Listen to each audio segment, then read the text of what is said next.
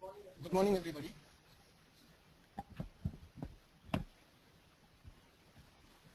Hello.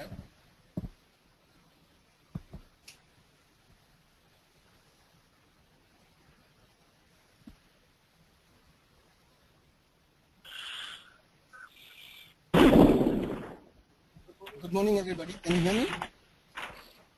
Yes. Yes. Go ahead, Person. Good morning, Yogendra here.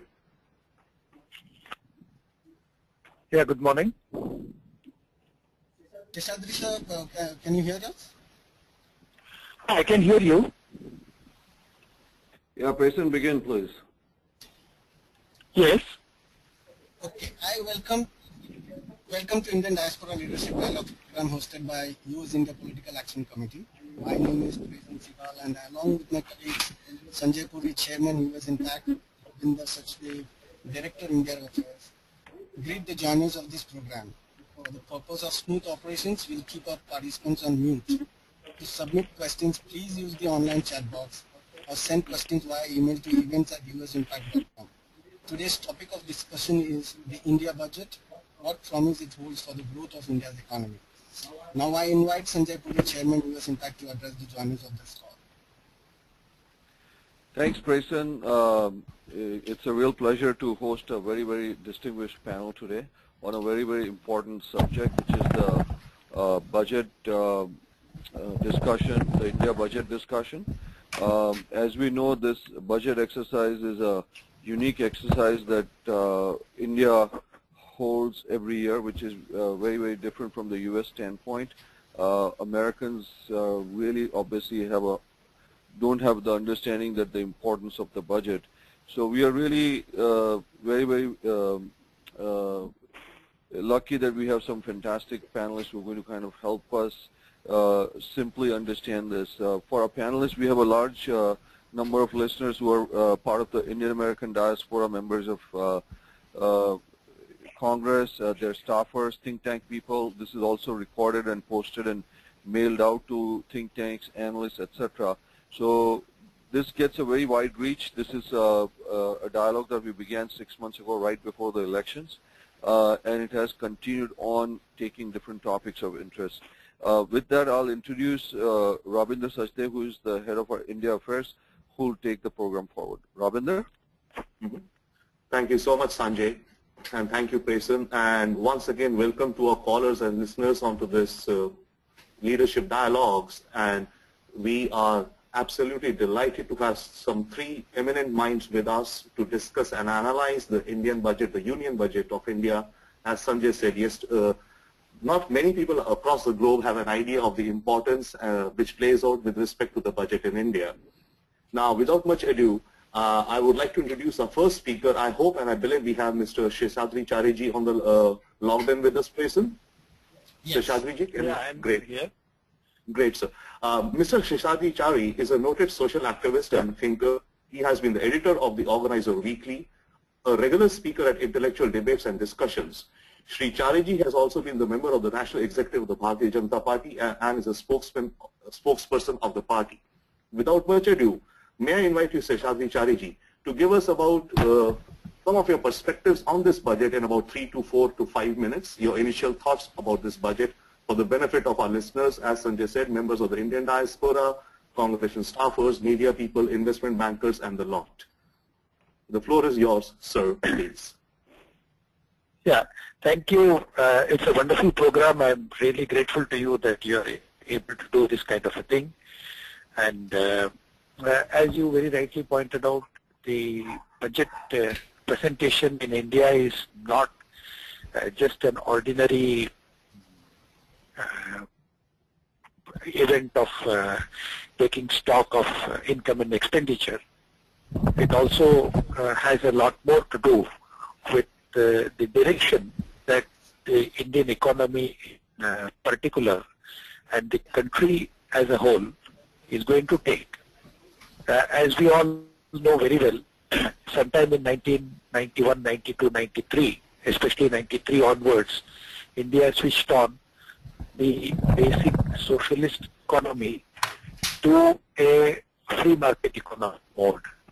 And that is when we also jettisoned some of the old socialistic policies and started looking towards free economic growth. That also brought in focus the Look East policy, but unfortunately that did not really take off because of so many other factors. The last 10 years of one of the best economic mind in the country, Dr. Manmohan Singh, could have been a very, very interesting growth-oriented period, but unfortunately, the first 5 years of his government was supported by the leftist. So that brought down the economic growth, and it also took us on a different economic path. And the next 5 years, we had a number of problems. So as a result of all this, it became a non-functional, economically non-functional government. So this is what we have inherited in 2014. And I think this is the time, the first time, the finance minister has laid out a blueprint for a growth-oriented economy. So I look at this budget as the starting point for India to embark on an economic growth trajectory. So I look at it as a starting point. So I think if you look at this whole budget exercise from that point of view, there are many more things that we have to do. So we cannot say that we have done whatever we can do. This is, as I said, this is the first step that we have taken towards turning into a different kind of a setup. Over. Thank you, sir, for your opening remarks. I think you laid out some very interesting points, and first being that it's the start of a new growth-oriented era. And I think, as very rightly also said, the budget is not only an income or a revenue income expense statement, but also more a socio-political statement from whichever the government is in power that day. And also your point about the look policy, on which we realize that yes, there is really some punch being put into it, because we see some budgetary allocations for the Look East policy of the government. Wonderful, sir. We have some questions for you which have come to us earlier when we announced about this dialogue today, and more will be coming in via the chat. Before I take them, may I also invite the other panelists to make their opening comments, sir, and then we get into the Q&A, please. May I now invite Dr. Ajay Chhibber. I hope and I believe we have Dr. Ajay Chhibber with us online with us, sir. Yes, I'm here. Thank you. Great. May I take 2 minutes to introduce you, please? Dr. Ajay Chhibber is a visiting scholar at the Institute of International Economic Policy at the Elliott School of International Affairs at the George Washington University. He was India's first Director General of Independent Evaluation with the status of a Minister of State. Prior to this, he was also based in New York as UN Assistant Secretary General and Assistant Administrator at the UNDP. Without much ado, may I invite Dr. Chhibber for his opening thoughts and comments on the budget as he sees it. Sir. Well, thank you very much, and thank you also to USINPAC for this invitation. I really appreciate this, and also to Mr. Chari for his remarks. As you said, as Mr. Suri said earlier, and you said too, the budget doesn't get that much attention in the US, but in India it gets huge attention because it not only is a statement of numbers, but it lays out the orientation of the government. Last year I called it like being on a moonshot. It's like, when the first time you're trying to send a rocket to the moon, it gets that much attention. That said, I think this year's budget got particular attention because when the first budget of this government was presented, it had been only in power for a few weeks and pretty much took on the same budget as the previous UPA government. But this time the anticipation on this budget has been extremely high. And it's a budget that follows the Prime Minister's sort of moniker, which is Sabka Saath, Sabka Vikas, so it's called Sabka Budget. And in a way, it tries to do a a little bit for everybody. It is, of course, it tries to be pro-growth, and it does move the needle on that with heavy investments in heavy allocations for infrastructure, much heavier allocations for infrastructure and some other reforms. Mm-hmm. But I suspect that because of the Delhi elections, it also then tried to be shown as more pro-poor, and so it tries to pay some attention to how it is being more pro-poor. To some extent, it's also pro-environment. It's a competent budget put together by very competent people, but I still have the feeling that perhaps more could have been done, and it held back in a number of areas. With the pronouncements that the government had made, one would have expected a little more. But if, as Mr. Chari says, it is the first step, meaning that the next few budgets will have more and more in that direction, and it lays the direction, it is a good budget. But given where we were, given that actually growth was not so low with the new revised GDP numbers, the new numbers have shown that India's growth was not so low when this government took power. Perhaps it could have moved it a little further, but we can discuss and debate that. But on the whole, I think it is a competent budget. It is, in a way, a Gujarat-style pro-growth budget with heavy focus on infrastructure. But I still have the feeling that a lot more could have been done, but this is a matter for discussion, of course. Thank you. Excellent, so thank you so much. In fact, yes, as we get deeper into the discussion, that's what we would like to draw out from our eminent panelists in terms of, what do they think else could have been there, but still within the constraint of the time that we have in the next 1 hour, 45 minutes, we'll try to bring out these questions so that our audiences get a better understanding of the budgetary process and where India is heading. And also the point of the revised GDP numbers, we have a question on that, sir. I'll come to that in a moment later as we get into the Q&A. Now, may I invite, and I hope and I believe, we have a third speaker, Ambassador Yogendra Kumar, with us also, please, sir. Yes, I'm here on the line. Thank you, sir.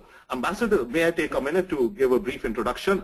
Incidentally, the detailed bios and profile of all our speakers are on our website. So for the benefit of our listeners and callers, we are not taking much time to read out the complete profile of our eminent panelists. You can refer to our website, www.usimpac.com, to get further details on their backgrounds. Here, I'll just take 1 minute to read out his brief profile. Ambassador Yogendra Kumar is or was a former ambassador of India to the Philippines. He has also served at the embassies of India in Moscow, as well as Undersecretary for Eastern Europe at the MEA in New Delhi. He has also been the Additional Secretary for Multilateral Economic Relations. In fact, now it's all about economic diplomacy, perhaps, at the Ministry of External Affairs.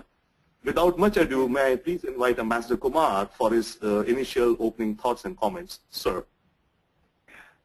Thank you very much for this opportunity, Mr. Rubinder Sachdev. Thank you for allow me to use your forum and to talk to such distinguished listeners. I also want to thank the previous panelists for their presentations, and I want to make my observations about the Indian budget in it's a larger setting. Perhaps you can say it's political economic setting. And the basic point as I see is that as the economic survey states, India finds itself in a sweet spot. The expression makes us take a deep breath, but also scares us. A still young government, energetic, decisive, and imaginative, is also in place to take decisions about our future, something the rest of the world, especially the expatriate Indians, are watching with bated breath and hoping that India will blaze a glorious trail, equipping it to play its rightful role in the world. But the sweet spot is essentially an international circumstance, largely created by low oil prices, a circumstance which can change. Moreover, the global economy, including the countries which are India's major economic partners, remains fragile. The US is still recovering from the 2008 global economic and financial crisis. The European economy isn't, and the Eurozone itself is under threat. The Russian economy isn't doing well either, and instability in the heart of Europe remains an immediate threat. And the Chinese economy is slowing down, and the Japanese economy is not out of the woods either. The domestic aspect of sweet spot also needs to be kept in mind. The economic environment is still driven by sentiment. The present leadership is on political high, although the wave is flattening, as recent political developments in Delhi and Bihar show. These also translate, I'm afraid, into redoubled efforts of the opposition to paralyze the parliament. Already the Minister for Parliamentary Affairs was forced, under threat of paralyzing the Lok Sabha, to clarify his remarks, which were not considered unparliamentary by the Speaker. And the Madhya Pradesh Assembly was adjourned 3 weeks prematurely after passing the budget without discussion, because it was also paralyzed. On the Index of Fragile States 2014, brought out by the Washington-based non-profit organization Fund for Peace, India comes under the category of high warning, although it's not too bad a thing if you look at the entire index. And that actually is also because some of the key organs of state, this element where there's element of malfunction, which affects issues of governance, formulation and implementation of policies, and behavior of political class. The circumstances need to be recounted because the budget presented 28th February critically depends upon the implementation of the policy announcements and on the investor confidence, especially foreign, as the latter is the key aspect of the government's growth strategy. The budget has been well crafted and strikes all the right chords.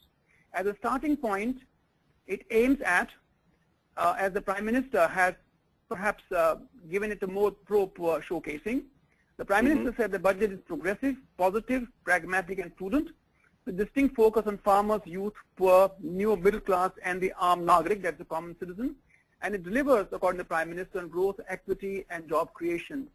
It is clearly an incremental part of the larger roadmap for accelerating growth, which depends critically on considerable legislative activity banking on a cooperative legislature. The Land Acquisition Bill, the Insurance Bill, the Labour Factories Act and the Apprentices Act, Reforms Bill, etc. are still to be brought to the statute books, and these constitute the critical benchmarks to establish the new leadership's credibility. Many of the reform ideas have been up in the air for decades, but the strategy of which the railway budget provided a foretaste is characterized by heavy sovereign debt leveraging for a massive push on infrastructure development, and acknowledging that the PPP model has not worked. Through tax reduction rationalization, improving stabilizing regulatory framework, banking sector reforms, the manufacturing sector is also to be encouraged. The agricultural sector is sought to be re-energized through aggressive, potentially costly social security commitments, and is aiming at countrywide single agrarian market. The expenditure side is possibly sought to be improved through rationalization of subsidies and stopping of the massive leakages in the distribution of the government subsidy programs. And lastly, the government's growth strategy primarily being higher revenue through accelerated growth, the tax revenues have been projected modestly, and the fiscal consolidation targets, strongly needed, have been moderated.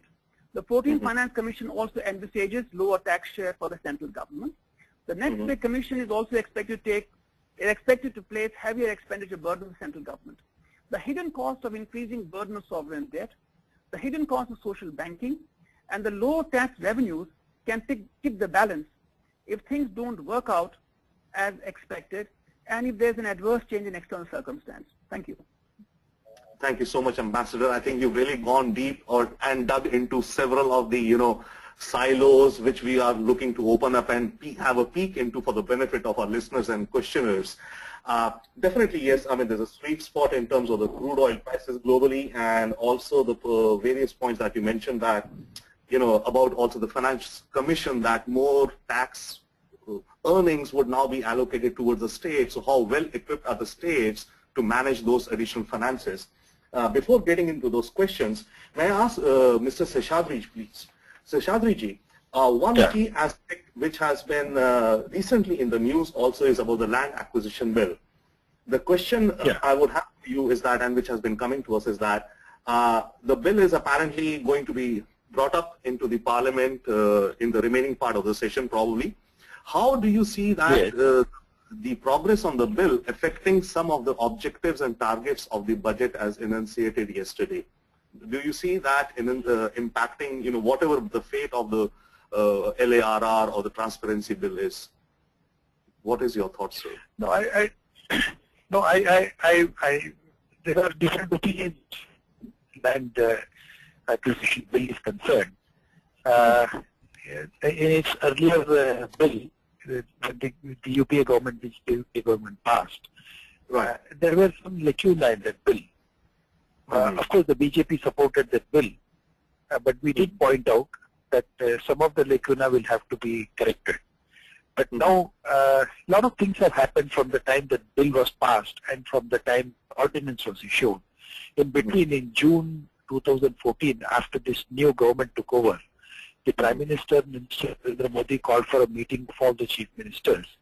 And most of the Chief Ministers suggested that the acquisition process is full of loopholes. So these acquisition process will have to be corrected, number one. Number two, thrust of this government was Make in India. Now, Make in India is, it's an umbrella term which initially signifies 5 very different areas. The most important area is the creation of more manufacturing facilities. The second is also utilizing the land factor for the industry. Because besides capital and technology, the most important element of the manufacturing sector is land. You cannot produce in the air. So if land is required, you need land which is practically not under agriculture and which is also not under irrigation. So these are all some of the lacunas that had to be corrected. So we have done exactly that. But now the party can take a political view of it. But there is an opinion within the Congress party also that the party probably feels two things. Number one, there should be no dilution as far as the bill is concerned. Two, it is basically a Congress bill and therefore they should get the credit for that.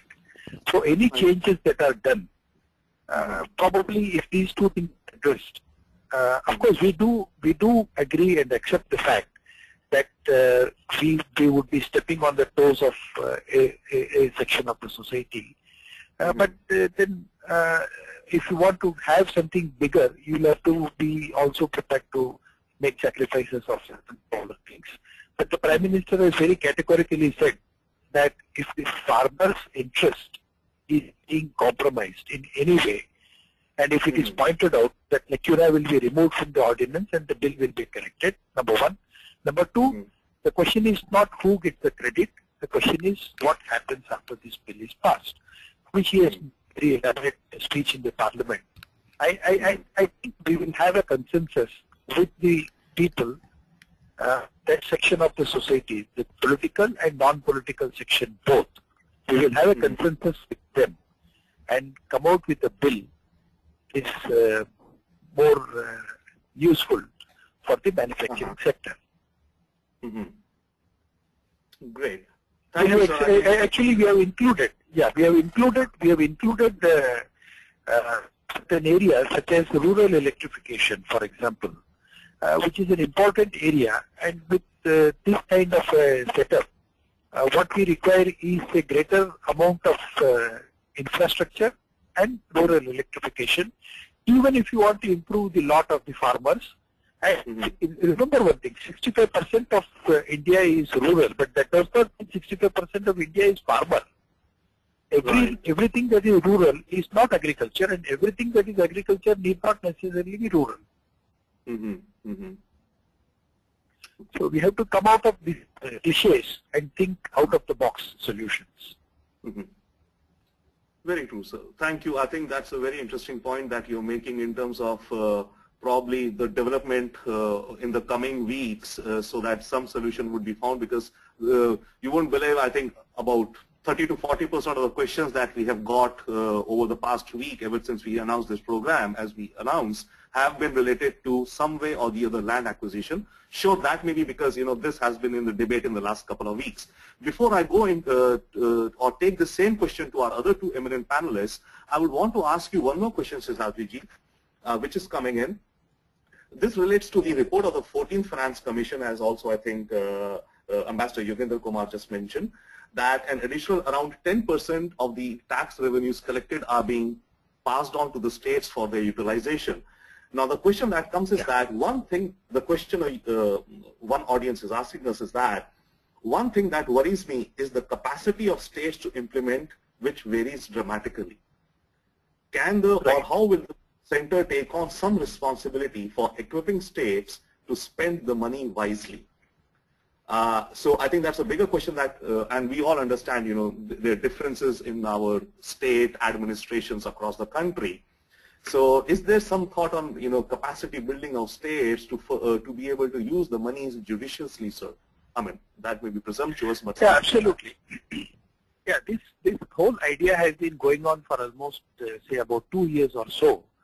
And even during the UPA government, we were thinking of these ideas, especially from the party point of view and from some other organizations' point of view. You know, we talk of federal structure. India has an excellent federal administration. Although the constitution is a unitary constitution, we have a federal administration.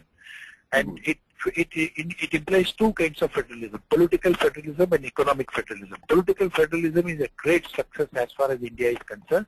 We have coalition governments, we have different governments in different states and different state government in the center also, Congress, BJP, coalition, everything. So I won't go into the details of political federalism. But as far as the economic federalism point of view is concerned, there was always the lacuna of revenue to resource parity. So we have places like Bombay, Calcutta, which contributes something like 15 to 25% of the GDP. That's because some of the major corporations are listed in Bombay and Calcutta and Chennai and Bangalore. So their contribution to the GDP is looked at as the contribution of that particular state, which is absolutely flawed way of looking at it. And these places don't produce anything. But the real production center, if you see, the resources are in Jharkhand, Madhya Pradesh, Bihar, and other such areas and states. So these states have been getting very less, number one. Number two, the Finance Commission, earlier the Planning Commission, which was giving out the monies also, was more or less modeled on the basis of what the center requires the state to do rather than what the state requires. For example, I'll give you the Prime Minister's project of what we call the Pradhan Mantri Gram Sadak Yojana, linking every village with a road. Now, linking every village with a road is very important as far as Madhya Pradesh is concerned, as far as Uttarakhand is concerned, as far as Jharkhand is concerned, as far as Bihar is concerned.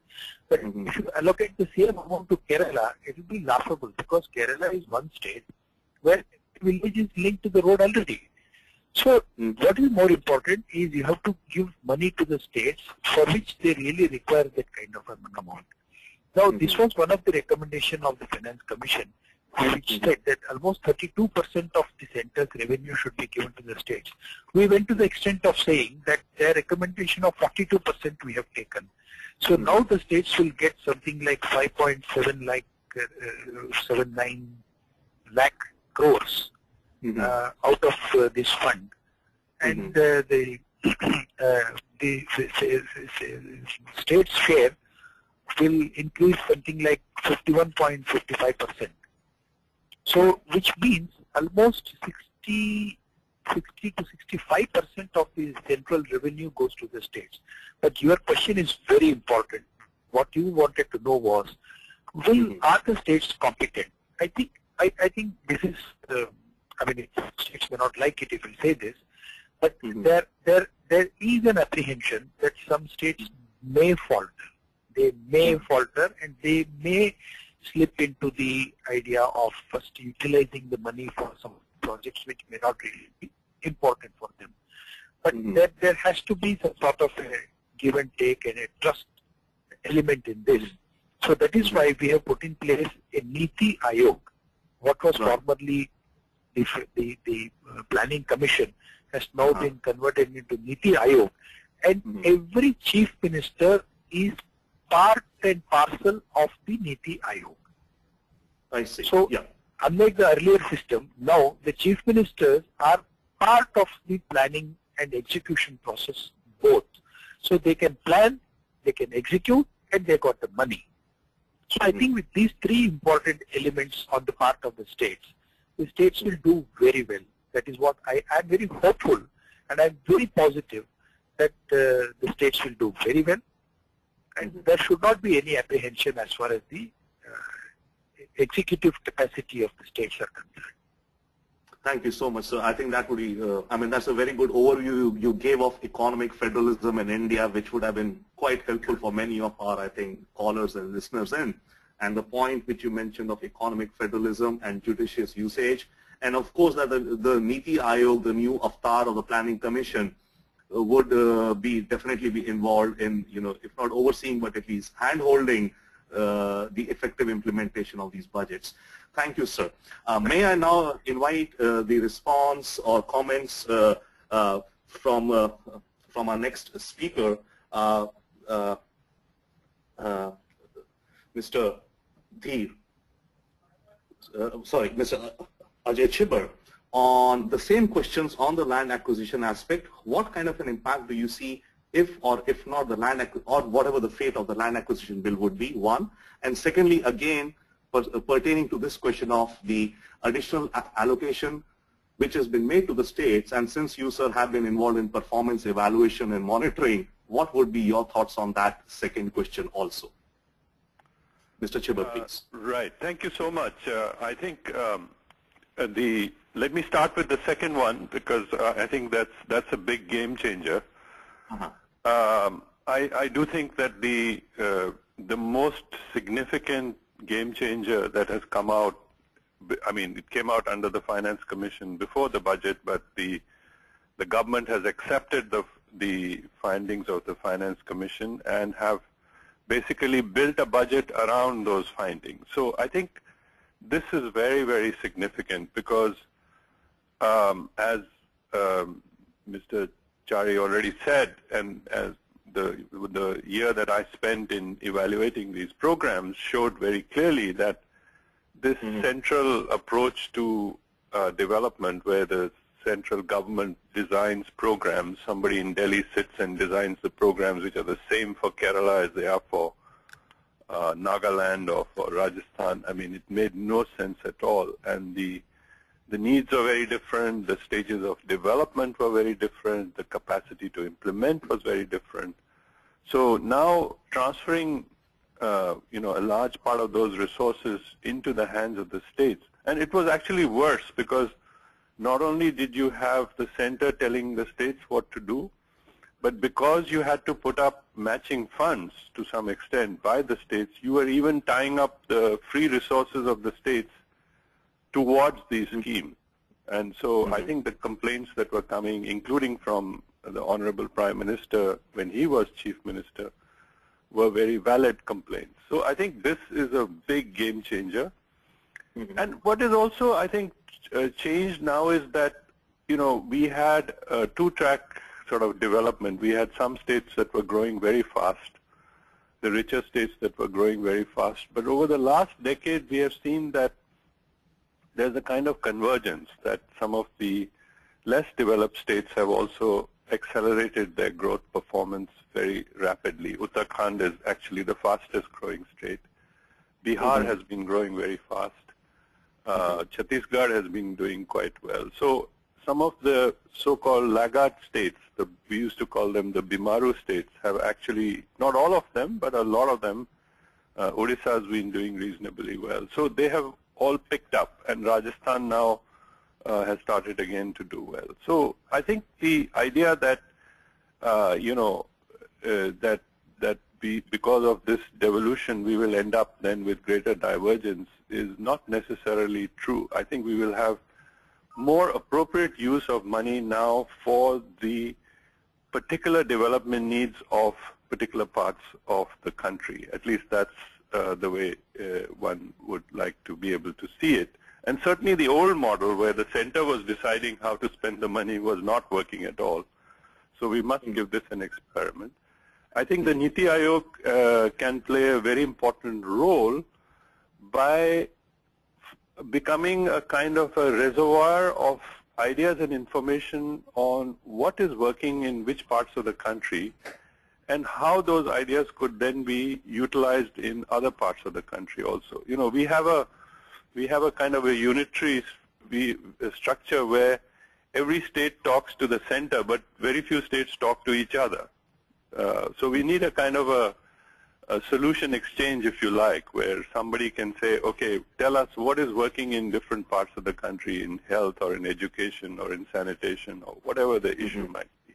And I think Niti Aayog should and can play a very important role in that exchange. But that said, I do think that some capacity building will also be needed. I mean, one of the factoids I'll give you is that Jharkhand was only able to spend 60% of the money that was allocated to it by the center, whereas Karnataka would be spending more than 100%.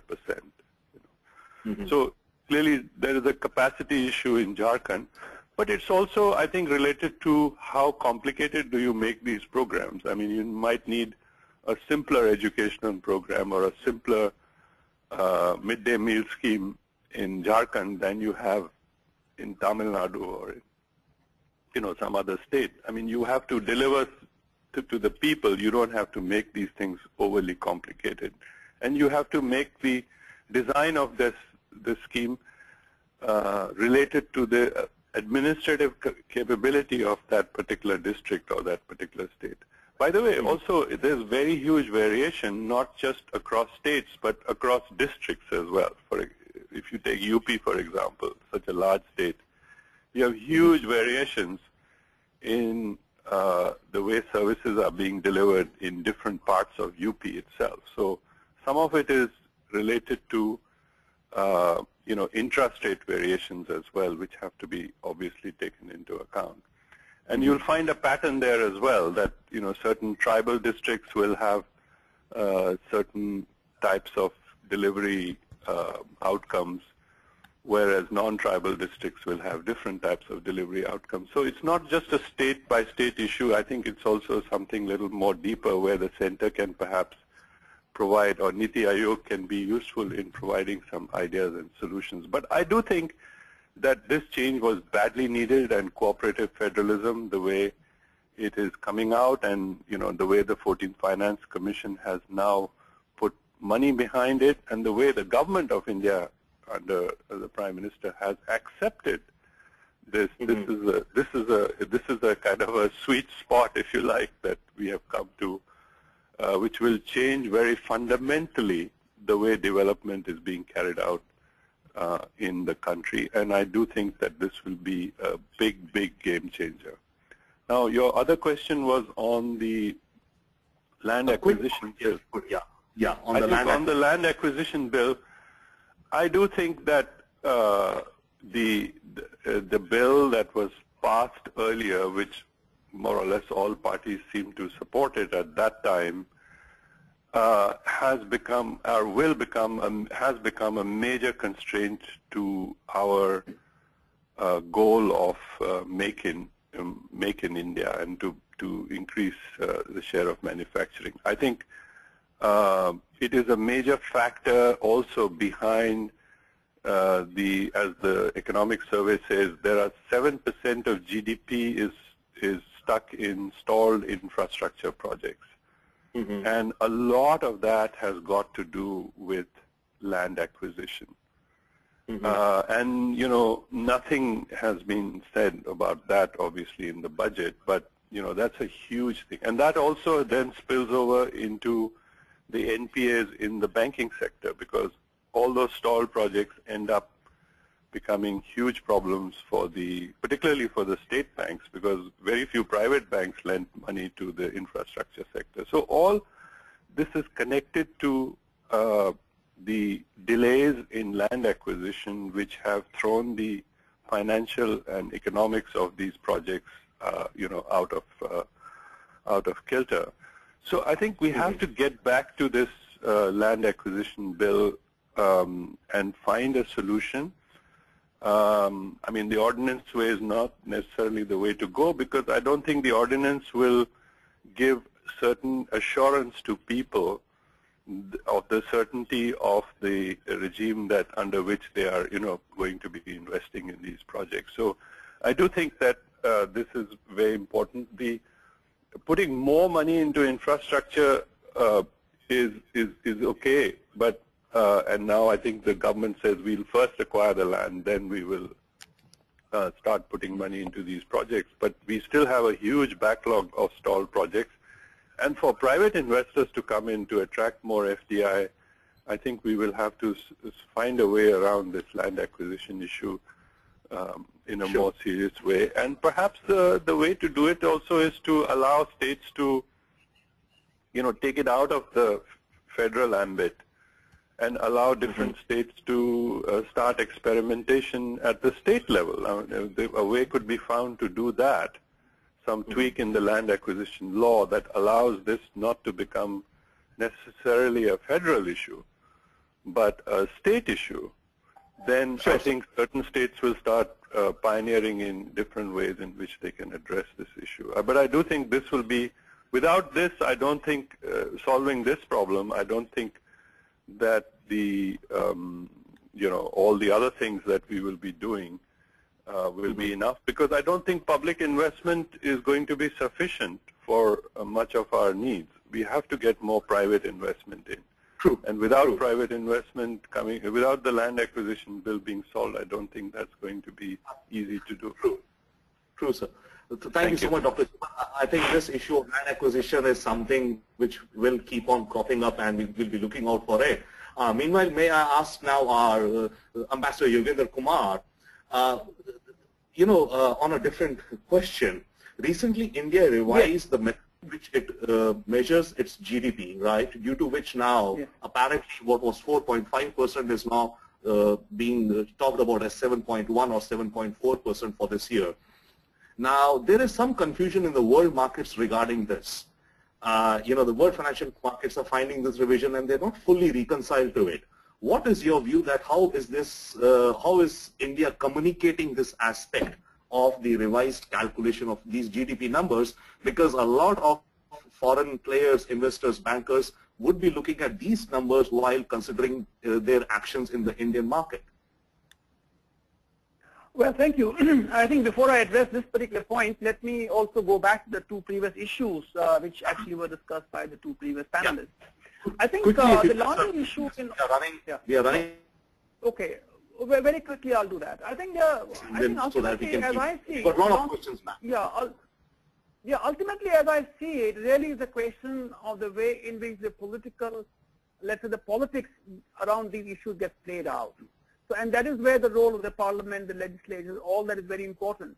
Because any reform program, any development program that the government of India or the state leaders are thinking, it cannot be done unless there is a legislative activity, corresponding legislative activity for that. So I think in that context, the politics around land acquisition or the insurance policy bill and so on and so forth, these are actually quite critical.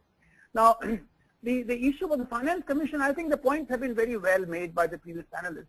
I would just make I'll just make 2 points actually. I think of course there's no doubt that the states are actually now very powerful. In many respects, they might be even more powerful than the Prime Minister or the central government because of the resources they command and the fact that they have access to foreign capital and so on and so forth. But what it brings into sharp focus is the quality of governance in each state. And this quality of governance depends on the leadership of the state, and that keeps changing. There's one point we have to keep in mind. It just might be that it might be, again, a situation where there might be further aggravation of recent inequalities because of the fact that India is an integrated economy. If there are larger imbalances or inequalities, regional inequalities, in that case, that itself is a factor which can cause concern. And the second aspect of that also is that not only at the state level, but at the grassroots level, because all the reform and the growth that we're talking about, the robustness of the grassroots institutions is also very critical. And many times you find, on many occasions you find that the state leaders do not want to pass on the resources or the authority or the power to at the grassroots level. The Panchayati Raj institutions, for example, in one way they're hamstrung because of the fact that most states keep the Panchayati Raj institutions starved of authority and resources.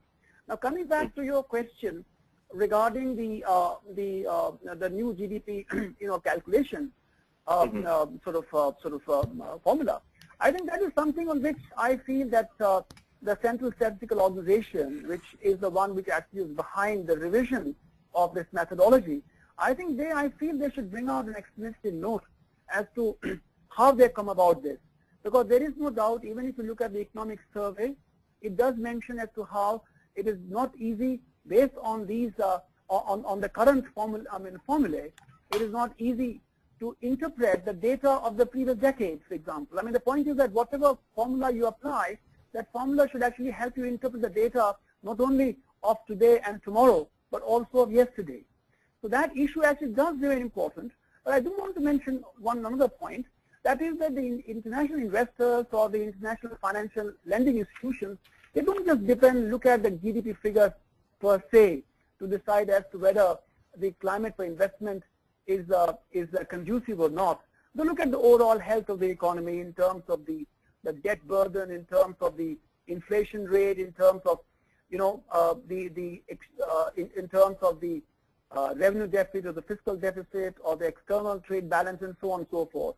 So it is never, I think the growth rate figures mesmerize people like you and me, but the investors go into very hard look at the cold facts as they find.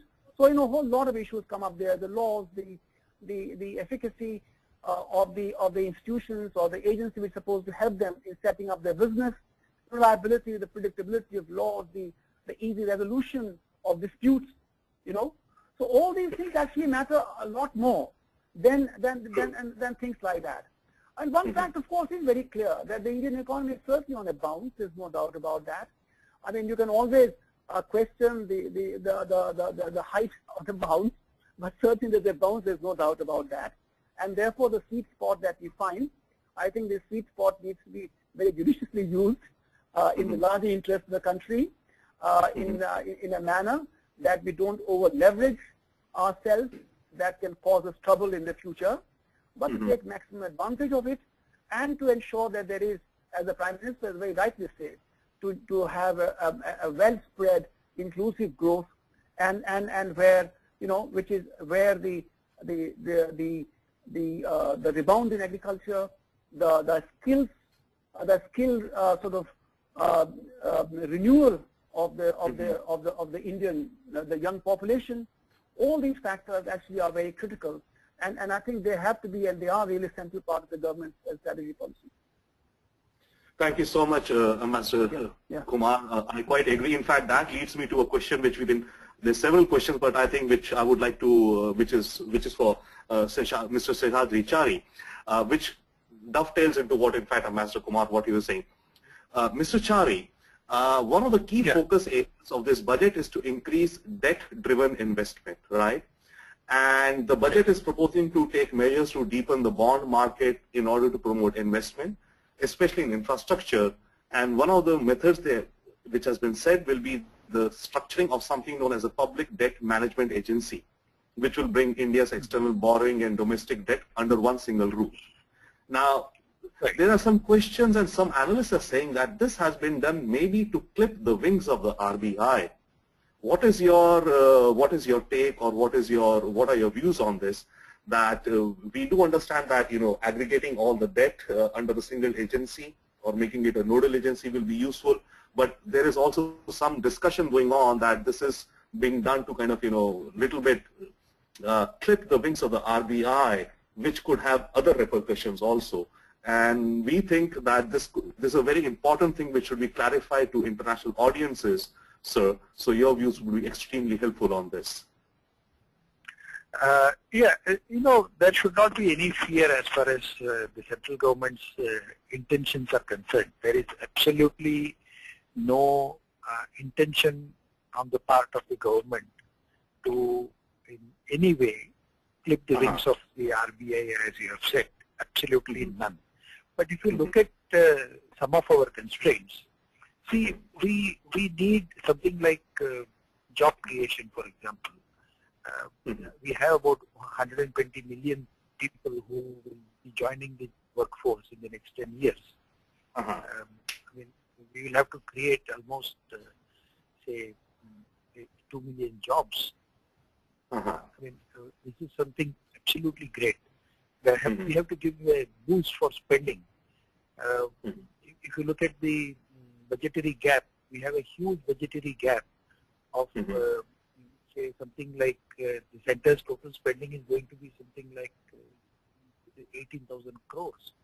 And out of this, the biggest risk that the government is taking is as far as the investment process is concerned. So obviously this investment is not going to come from only the local market, or this investment is not going to come only from the foreign markets. So if this investment has to come, we will have to reduce the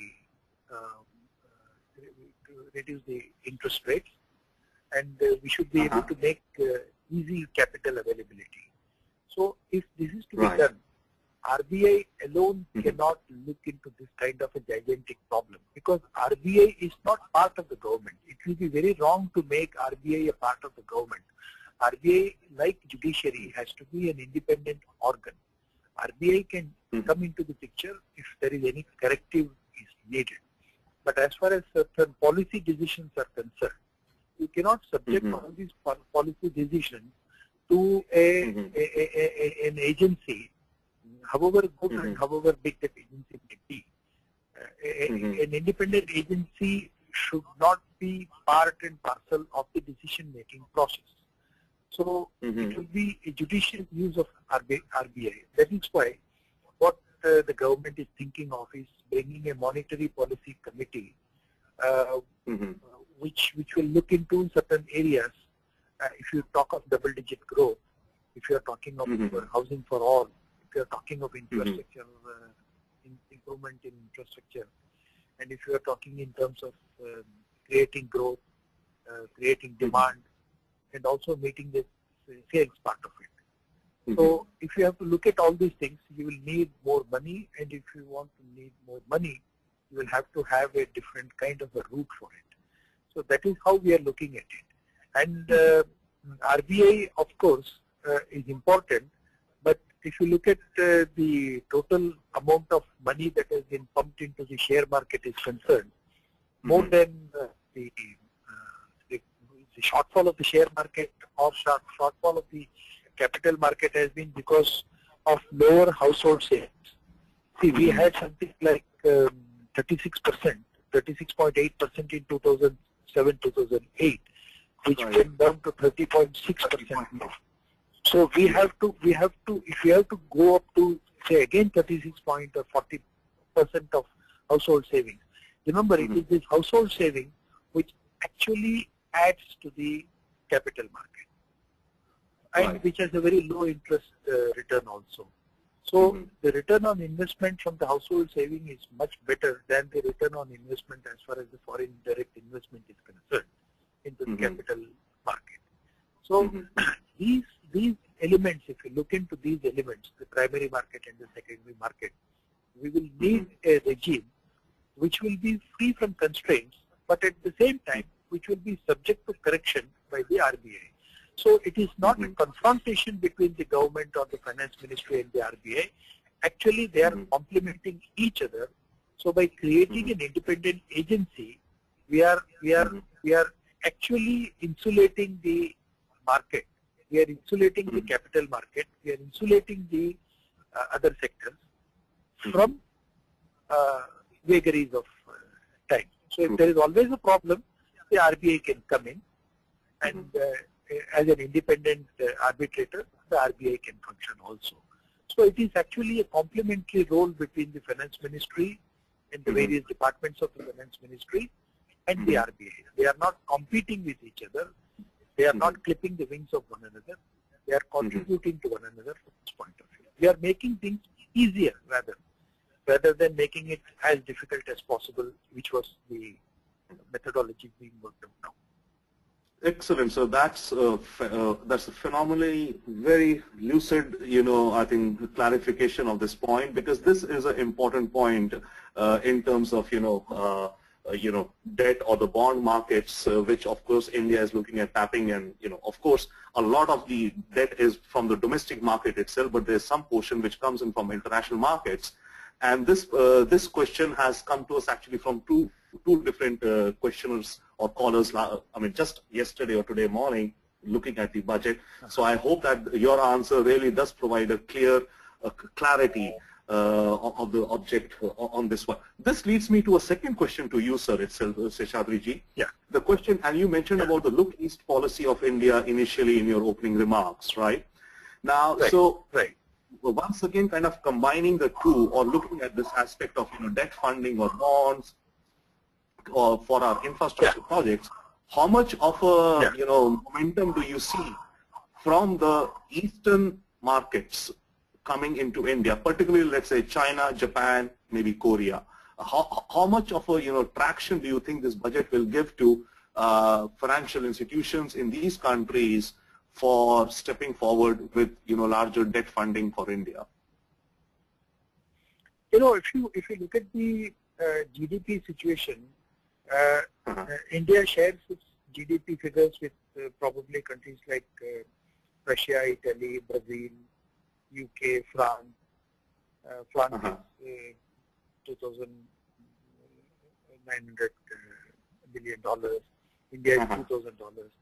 So there are only three countries. China, if you look at it, US, China, Japan, and Germany.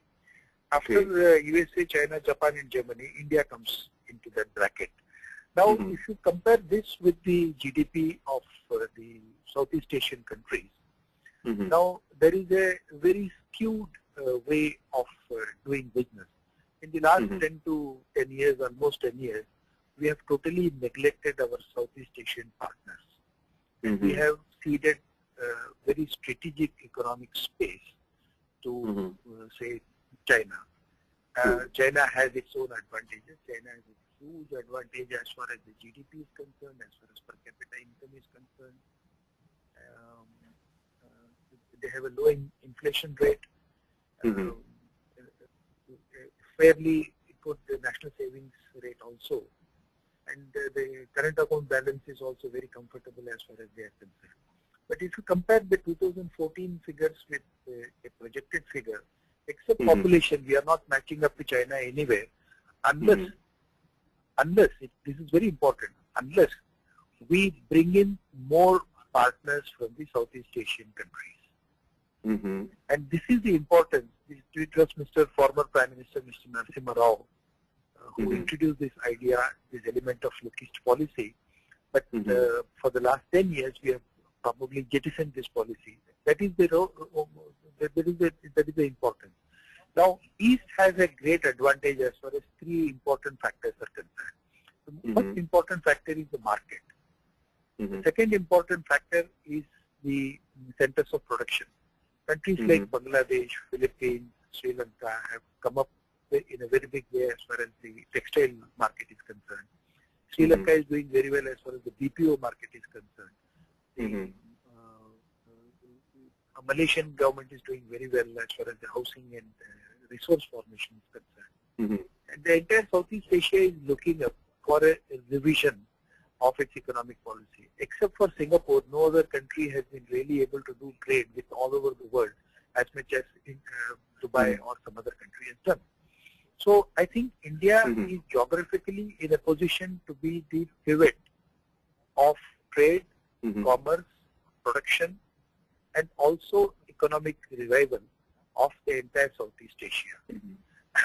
So obviously, this is in no way competing with China. We are competitors. As far as the market is concerned, as far as economic engagement with these countries are concerned, we are competitors. So we are now looking into our neighbors and also the extended neighborhood in the Southeast Asia. And it is with this idea that we are trying to strengthen the SAARC movements. And remember, this is one area which has the most contiguous geography, but a very divided society and politics. As far as society is concerned, as far as politics is concerned, as far as religious groups are concerned, as far as economic growth is concerned, it's a very disunited area, region, number one. Number two, from Ankara to Bali, you can travel in a bicycle unhindered. But that is where the comparison ends. That is where the advantage ends. The disadvantages are also very many.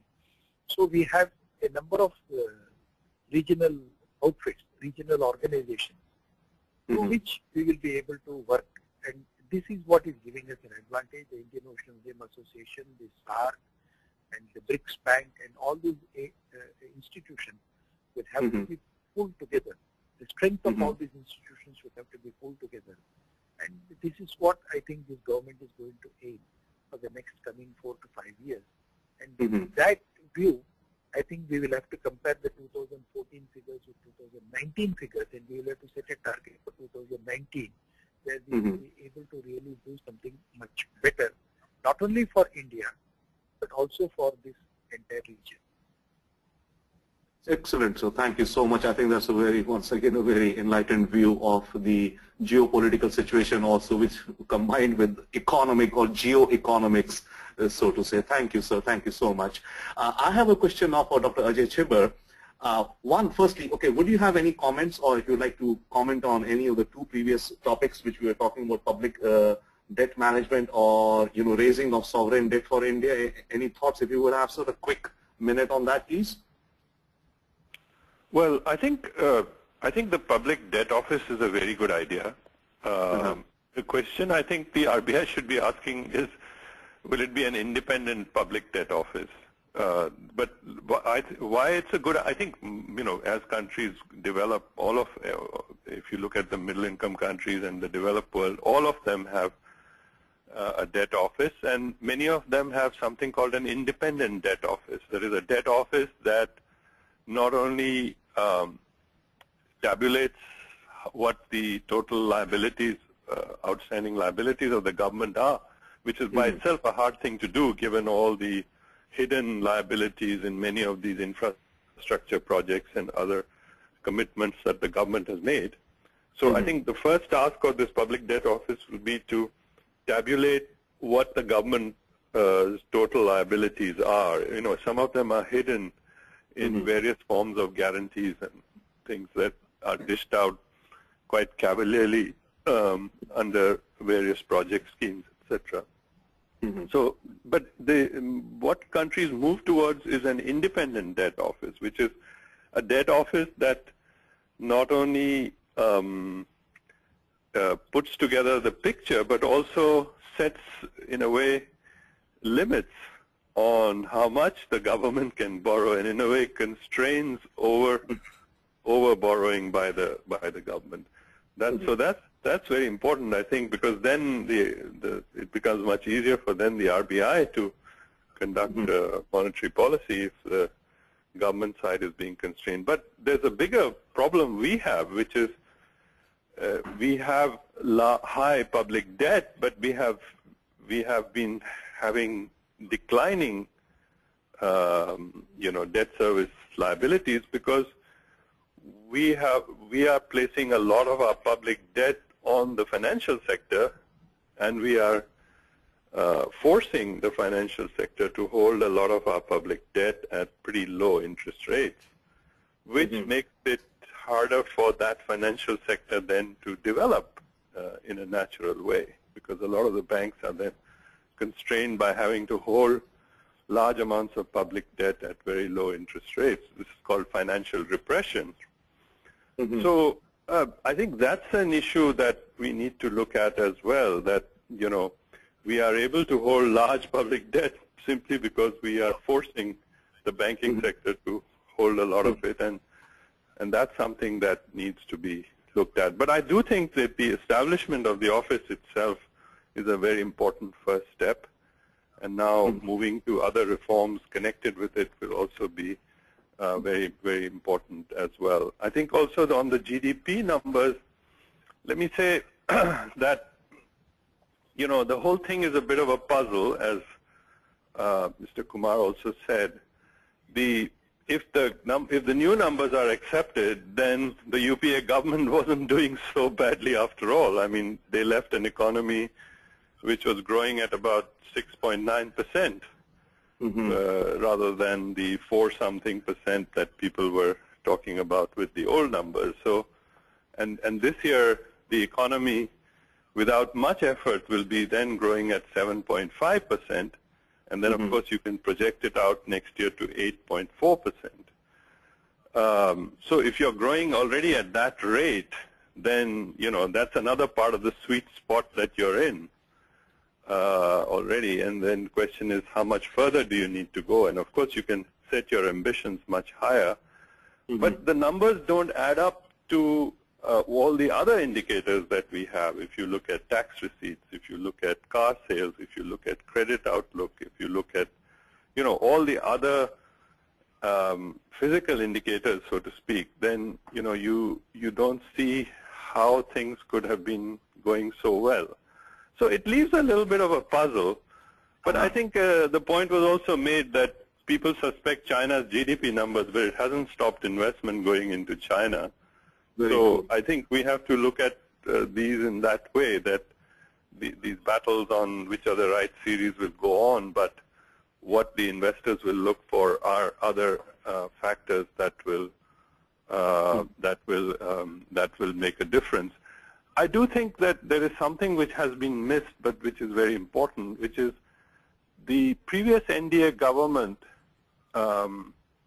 I do think that looking at our PSUs is very important. That how do we make this? The Prime Minister's slogan is maximum governance, minimal government. Minimal government also means you get the government out of the business of doing what the private sector should be doing, which is running enterprises. So, but we have, we have these Bharat Ratnas, as we call them. We have a very large number of still public sector enterprises, and we have been doing what they euphemistically call disinvestment, which is, nobody wants to use the word privatization in India. It's a loaded word. So they call it disinvestment, but also disinvestment is you sell, small chunks of these companies, but you never allow strategic investor to come in and take over the company completely. But the first, under Prime Minister Atal Bihari Vajpayee, we started that process when Mr. Chari was the disinvestment minister. We started the process of strategic disinvestment, which is, selling off more than 50% of the company to a strategic investor. And this government, I don't know, people haven't talked about it enough, but for the next year, 41,000 crore rupees will come from disinvestment, but about 28,000 crore rupees will come from what is called strategic disinvestment. And they have even identified 5 or 6 companies. I think Indian Oil Corporation, Nalco, the dredging company, several companies have already been identified for strategic disinvestment. So in a way, privatization is back. They don't call it that, we call it strategic disinvestment. But that is a very good thing, because I think this will then, first of all, raise more money for more what I call public goods infrastructure investment, but also it will set the tone for a more private sector-led economy in the future. Hello? Yeah. Thank you, Dr. Chhibber. I mean, that's so very true. In fact, we have so many questions with us, and as you're talking about divestment or disinvestment and strategic disinvestment and several other aspects which we could have taken up, but we are kind of running short of time, and I also need to invite my colleague and chairman of USINPAC, Sanjay, to take in a few questions towards the end as a wrap-up. But before I do that, may I ask Ambassador Yogendra Kumar a question which has come to us from Seattle from one of our callers. He or she is asking a proposal to set up 5 new power projects of 4,000 megawatts, the so-called, the ultra mega power projects has been made in this budget, which says, but the question is that if you look in the past, out of the 12 UMPPs, apparently I think probably only 2 are online or operational. So what would be the fate of these new projects? Your thoughts, sir? Well, actually, I think this is an excellent question. You see, the point actually is that this time, in fact, in one way, the approach of the government is quite revolutionary, but it is anchored on huge private sector investment and also sovereign debt leveraging into our economic growth. I think that is why this particular budget is different from the previous ones. Now, but one of the smart things which have been suggested in this budget is that before these projects actually can be put online, or they can be actually, you invite tenders or bids for them, all the clearances for them would have been obtained already. And they use this very magical phrase that that it will be a plug and play kind of project launching, which means that all the requirements of taking clearances would be done by the government itself before, let's say, an investor is asked to come and actually make a bid for a project of those specifications. So I think that really is a big difference, because as has been mentioned by the previous panelists, the issue of land acquisition and environmental clearances and a whole lot of these kind of things which actually come in there, they actually are, they're very time consuming. As you know, this POSCO steel plant project in Orissa, I mean, it has been going on since 2005, if I'm not mistaken, and nothing has come of it so far. So I think in that sense, it's an excellent idea. But all it means is that, again, we talk about, again, we go back to the debt management, so on and so forth. I think there is, considering the fact that we want to take advantage of this sweet spot and so on and so forth, we actually have to make a tremendous effort in capacity creation, because even the 9 ministries, for them to actually tap the bond market or to see as to how they can leverage these things, that also requires a considerable amount of capacity building, and that is at the national government level. I think further down the hierarchical chain, then these capacities become even more difficult to create. So in that sense, it's actually quite a revolutionary kind of way of looking at things, but it requires, at top speed really, to create these capacities so that, all the opportunities that are being opened up as a result of these policy changes can be tapped, by the government departments who have the task to actually create these kind of assets, and to make sure that the investors, when they come to invest in these projects, they actually feel that they done take a good decision. Thank you so much, Ambassador. We do have a lot of other questions coming in, and I apologize to our callers and people who have logged in via the telephone or online chat that we will be unable to take all your questions, but we hope that this overall conversation, which we've tried to do, brings you some insights from some of the most eminent and involved minds about the processes happening beyond what we read in the newspapers or on the internet or on the web. Without much ado, may I invite now my colleague Sanjay Puri, the chairman of US India Political Action Committee, for some of his concluding maybe questions or thoughts with each of our eminent panelists. Sanjay, please. Thank you, Ravinder, and thanks to our wonderful panel. I have to say that I have learned a lot from this panel, and obviously it's gone into a lot of depth. Usually we hear a lot of these panels on television. You hear sound bites, but we really actually got to learn a lot.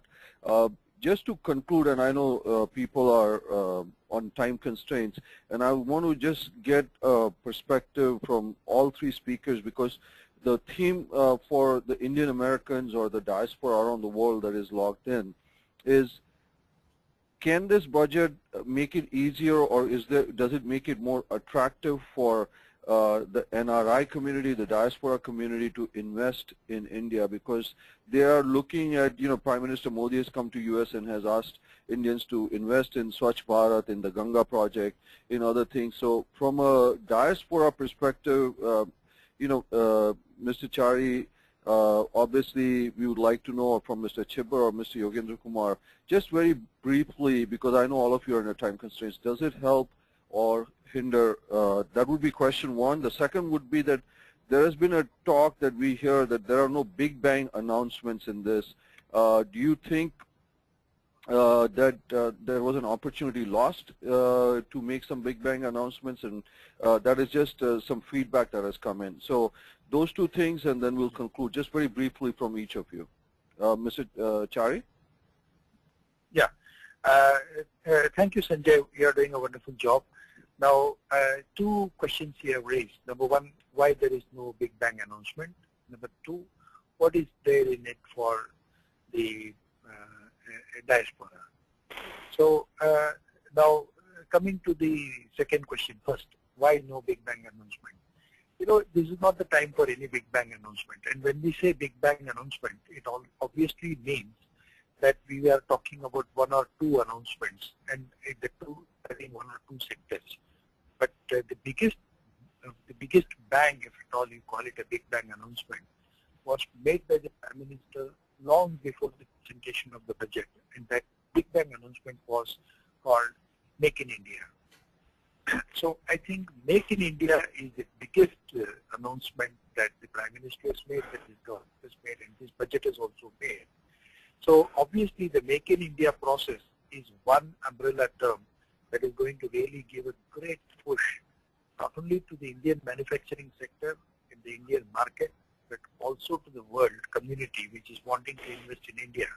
So we are inviting the entire world community and also the diaspora community to come and invest in India and be part of the manufacturing process.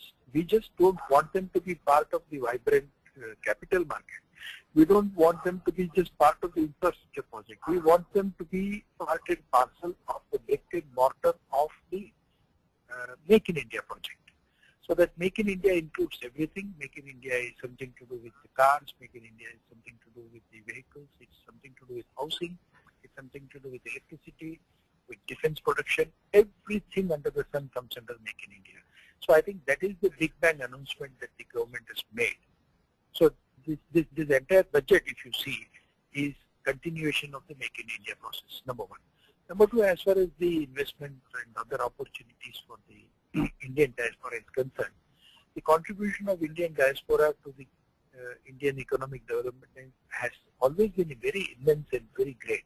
But they have had a lot of expectations from this government.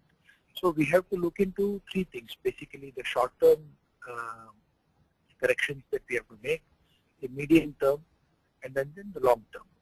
So like we have to remove the Inspector Raj, we have to encourage modernization, upgrade our legal system, reduce the tax burden, and then also give benefit of the falling oil prices to the common man so that his spending goes up. These are all some of the short-term methodologies that we will have to work on. And in the medium scale, we will have to encourage FDI. We have to basically stop the flight of Indian capital abroad and then look at the, make more raw material available to the industry, land for the industry. These are all the medium-term programs that we have to undertake. And as far as the long term is concerned, we have to do a lot of things as far as the long term is concerned. And we have to, in the long run, build our export competitiveness. If you want to make in India for the whole world, you will have to have a good export competitive market system. So it's a number of things. So I think if you divide it into these three aspects, as I said in the beginning, this budget is one, it should not be seen as a standalone budget. It is part of the next 4-year budget. And this is the first step. And I think we would need more ideas and inputs from the diaspora, which has always had their heart in the right place as far as India is concerned. So I think your organization should be able to give more inputs to this government through whatever sources available. Thank you. Thanks, Mr. Chari. This is very, very helpful, and I'm sure our listeners are really appreciating that. And just any quick comments from our other two esteemed panelists, Mr. Chhibber or Ambassador Kumar, on this before we wrap up? I know it's we've gone a little bit over time because of the tremendous amount of calls and chats that have come in. Mr. Chhibber? Mr. Puri, thank you. Just to say that thank you so much for inviting me, and I think this is very useful, and I've also learned a lot on this panel. But just to say that I do think that, you know, as I said, the budget is a competent budget. It has moved the needle somewhat, but I mean, the big game changers came outside of the budget. The Finance Commission thing is a big game changer. I think the Make in India, a lot more needs to be done. So I think the budget, in that sense, was a bit of, I wouldn't say a disappointment, but I do feel more could have been done. More aggressive reduction in the subsidy bill would have opened the door for more money for investment. The investment share is the needle has moved very little. The revenue deficit of the government is still very, very high. But if, as Mr. Chari says, if this will be followed by successive budgets which, you know, keep moving this needle, then of course it's a good thing. But in politics, given the political cycle, it'll get much harder in the last 2 years of the government. So this would have been the year where the expectations were very high, and I think the needle could have been moved a lot further than they did, because I do think that in the last 2 years of the government before the next big election, it will become even harder to take difficult steps. So usually one expects, in cricket you expect a build-up slowly till the last 10 overs, but in politics you expect the build-up to come earlier. I mean, you take the tough actions earlier to get the benefits later. So I do think that in that sense this budget could have gone further, but it has opened the door to a number of areas which I mentioned, privatization, to more infrastructure bonds, the various programs that have been announced for Make in India. I mean, so it's moving in the right direction, but given our political cycle, this year and perhaps next year would be the time to have taken much bolder reforms. But maybe they will come outside of the budget, I don't know. But, in that sense, I do feel that it's a competent budget, but given the hype that we were expecting, it's a little bit of a disappointment in that sense. Thank you. Great. Ambassador, did you have any concluding comments on the question I had? Yes, thank you very much, Mr. Puri. As I said, that it's been actually a very stimulating discussion that I've actually been part of. And surely your listeners, they can write to me also in case they want any clarification. But here the point actually is that I agree with Dr. Chhibber that I think in terms of policies, a lot more can be done as far as market reforms are concerned. But I think at the same time we have to give it to the finance minister that he's pressed all the right buttons in terms of the policy changes that are envisaged, and I have no doubt that they'll be implemented very quickly. As far as the NRI community is concerned, the Indo-American community is concerned, I think that is very much a part of the present government. And as you know, Mr. Modi has gone all out to actually invite the Indo-American community and the Indian diaspora to actually invest in India and its future. I think that is very much a part of the government's policy. And I could just draw attention to the fact that when President Obama came here, he actually made an announcement that the U.S. government plans to actually create an Indo-American, I think, investment forum or Indo-American vehicle for promoting investment in India. So I think in that sense, even the U.S. government is very much on board in actually facilitating investment by the Indo-American community in India. And I think these are very promising leads, which I think our friends in the Indo-American community can certainly follow purposes. No, thank you very much, and you're absolutely right. President Obama did announce, and the diaspora is very, very energized and hopes to continue to play a bridge role with India, and it's hopefully strong growth, which we believe is not just good for India, but it's also good for United States and the home countries where the diaspora lives. But thank you all for the excellent feedback, the remarks, and yes, as the ambassador said, we will put some of these questions, and before we forward them to you, we'll take your permission. We're not going to start bombarding you with emails, which we never do. But thank you for a great dialogue, and we appreciate it. I'll turn it over to our host, Prayson, to conclude the program. Thank you for joining the session today, and I want to thank all the speakers, my colleagues, and attendees for taking our time and participate in this program. We had an in-depth discussion on the current India budget, and we hope that it will do wonders going forward. Thank you once again for joining. Have a good day. Thank you so much. Thank you. Good night. Thank you. Thank you. Bye-bye.